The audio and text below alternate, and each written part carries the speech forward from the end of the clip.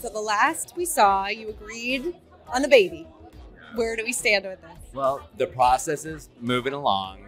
That's about what I can say right now. Things are going to come out on this show. Some things that are kind of interesting. A couple weird things happen, but that's 90 Day Fiance, right? Exactly. Do you still have fears about having a child or a newborn at your age? Well, you know, it was never like I was in fear of like having a baby. My fear was like, I want to be here all the time for that baby, right? And because it's not like I'm the type of person. I'm very energetic. I'm out there. I'm never thought about retiring, sitting on a porch. That's not me. And then I put all that together and I thought, you know what?